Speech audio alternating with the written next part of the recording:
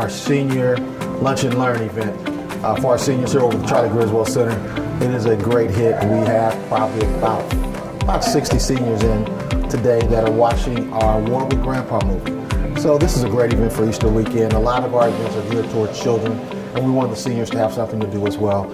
And we've had nice lunch for them, lots of candy, popcorn, and a good movie. So it's been a great turnout. Today was a breath of fresh air for me because, you know, after being in so many times as seniors, they don't think we get a chance to go out.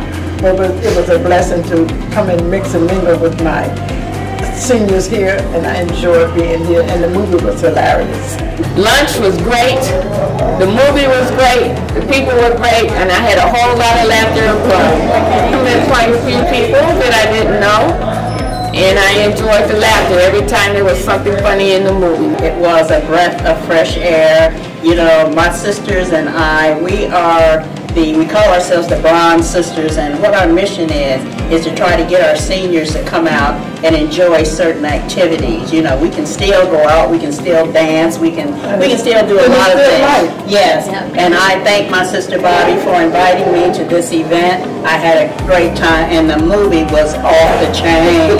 And I look forward to being invited back. It just popped in my head. I thought it was something that was needed. Granted, our seniors sometimes are put on the back burner, especially with a lot of our events. And a lot of them have a lot of energy, and they just want to get out. They want to be around folks. They want to watch movies, and they just want to get in with folk and just have a great time. We're going to be doing more senior events coming up, and we're going to be doing movies quarterly. So if you have any ideas for movies that you want to see, please let us know. Our Charlie Griswold and our park system is phenomenal. Folks that need to come on and enjoy our facilities and just make use of them.